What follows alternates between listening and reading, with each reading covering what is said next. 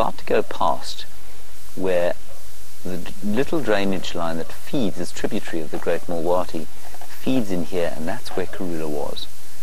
You might find her for us, you know. This might be a photo opportunity, David. He certainly is coming quite close. Now, were he a great big 45-year-old elephant bull, I would be possibly in reverse already. He isn't. And so he's unlikely to do us too much harm, we hope. Like, he's too close for me to focus. This is fantastic, people. He's so close to us. What a beautiful fellow he is. Oh, this is wonderful. Don't fall. Don't slip. That's it. You're going to slip. Do you want me to move back, fellow? I can if you want.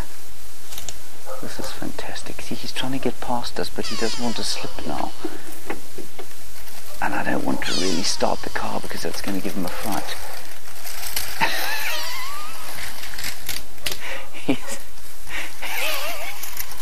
he's stepping over that bush.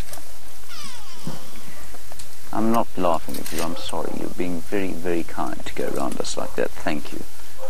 That is too wonderful.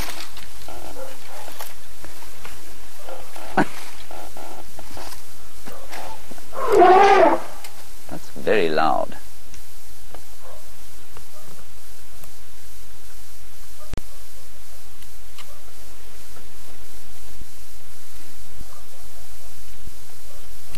It is quite scary, I'm not going to lie, everybody. My heart rate is up. Dave, how are you feeling? Yep. Now he's throwing bushes at us. He's very cross that we made him step over that gardenia, which he probably pushed over. This is too fantastic. Now, like I say, I wouldn't be doing this with a 45-year-old elephant bull with great big tusks. He's about a 20-year-old, maybe 22 or 23. And he's just not quite confident enough to kind of say to us, get out of my way or you're going to be in trouble. That is just brilliant. Isn't that wonderful? Oh, what a very, very special sighting that was. Let's head back to the cheetah and Byron. We'll continue looking for the leopard.